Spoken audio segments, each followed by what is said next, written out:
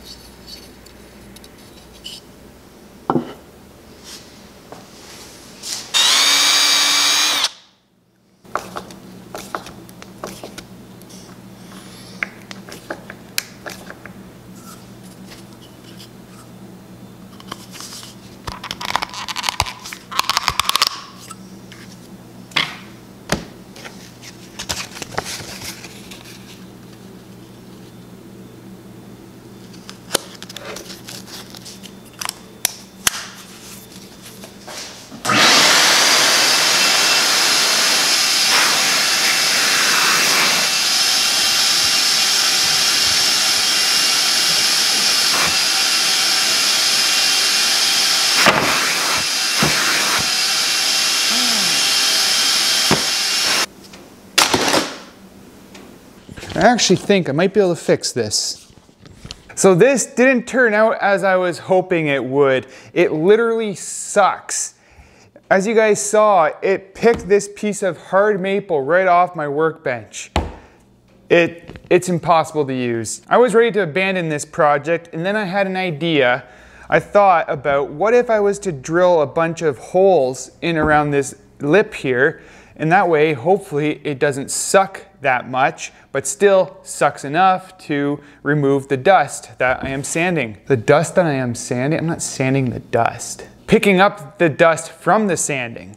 That's what I meant to say. So let's go find a drill bit and put a bunch of holes in here. So what I have here is a 3/16 brad point bit. And that is what I'm going to use. I like brad point bits because, well, for one, they got a nice little point that helps you get it started. And plus, you don't get a lot of tear out on the surface with brad point bits. You get usually pretty nice clean holes. So I want to keep this thing pretty, even if it doesn't work. That's what my wife says about me.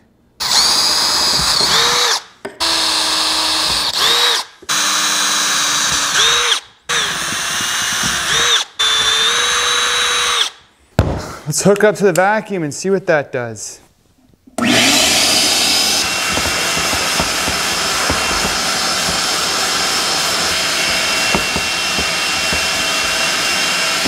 So I found opening this little door up on here. I'm not even sure what this is for and why they put them on hoses, but I found opening that up with the holes that I drilled helps a lot, and it actually works pretty good. So that was a fun little experiment.